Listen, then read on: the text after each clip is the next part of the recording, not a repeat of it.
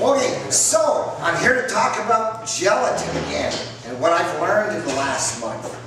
I did a talk here a couple of months ago on what I learned about gelatin. I brought along some gelatin I put in water to show you how strong it is and durable.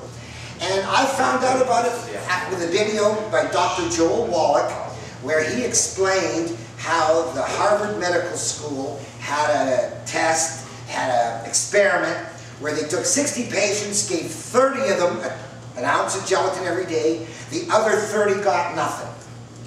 The 30 who got the gelatin all got better, and they all needed, joint replacement surgery.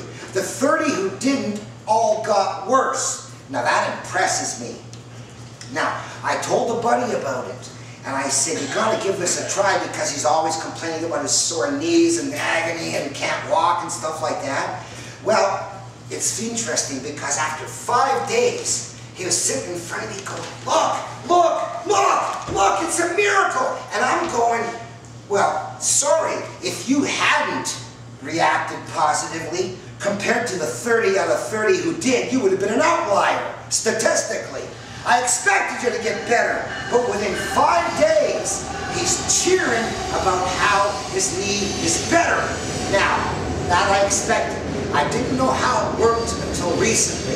But in the meantime, same guy has got asthma, he's got gluten intolerance, he's got allergies, always sickly, and we found out that I heard about the gluten intolerance, and I watched a video on it, and a guy explained how that when basically the gluten is a large molecule that gets through the intestinal wall into the blood system.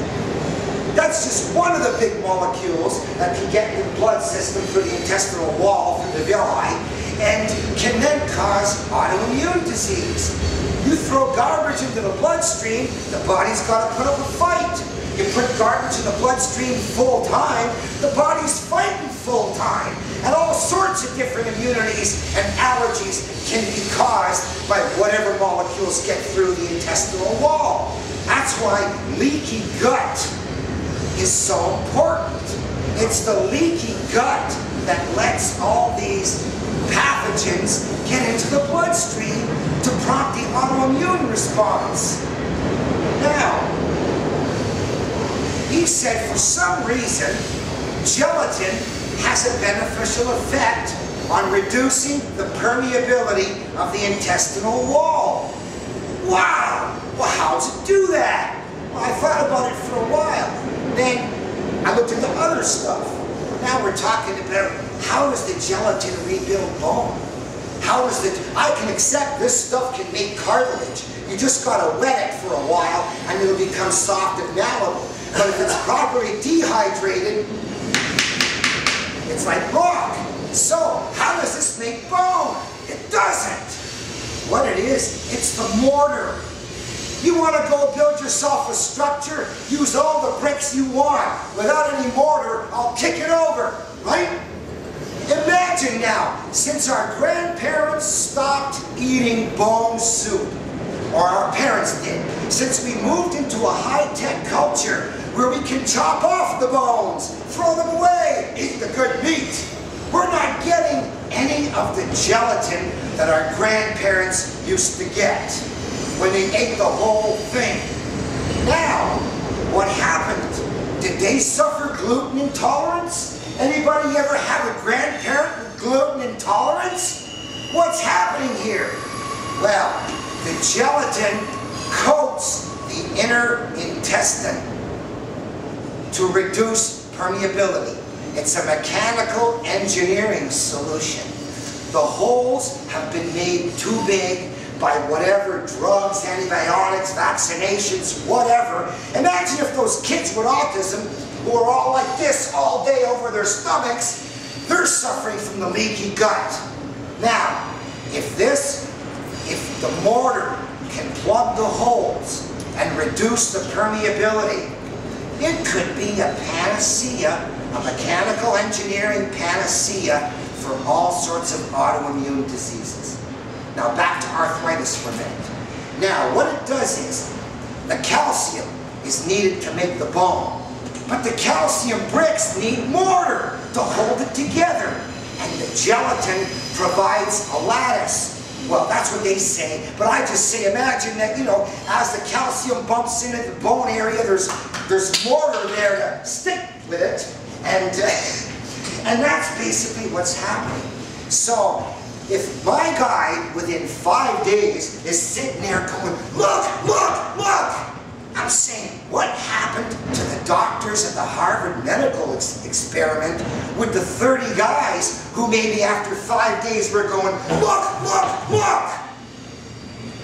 If this is the mortar necessary to rebuild the bone, if this is the gelatin necessary to rebuild the cartilage, if this is the gelatin necessary to rebuild the myelin sheaths around the nerves which cause MS, wow, and it all comes back to leaky gut.